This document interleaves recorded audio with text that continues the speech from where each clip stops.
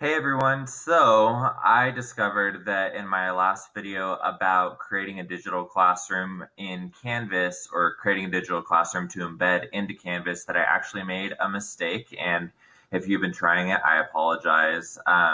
There is basically all the concepts remain the same. However, there's one thing that I did mess up on, and that was the tool that needs to be used. So in my original video, I basically said that you use Google Drawings to create it, and then you can go to publish to web, and then you would embed that into Canvas that way.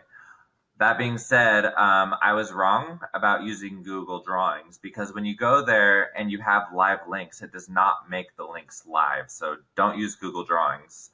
What you want to do is you actually want to use Google Slides to embed your digital classroom into it. And this is something that I'm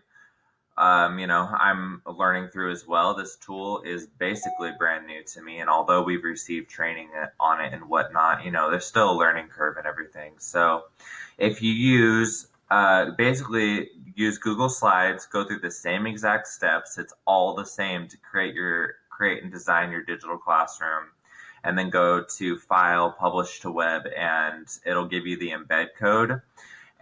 What you want to do is on Canvas, once you get there, there should be a picture of like a little TV or something. And it'll say like embed media. When you kind of hover over it, click on that and then go to embed. And then you're going to want to paste your embed code from Google Slides into there.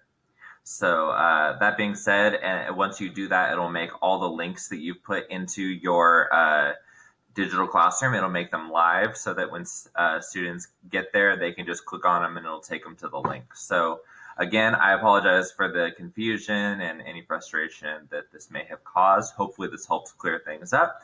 Again, if you have any other questions or are struggling, then I'm here to help. So send me an email, or you can leave a comment down below and I'll get back to you. On that note, thanks so much for your patience, guys, and thanks for learning right along with me. All right, good luck. Keep on planning. Breathe. We got this.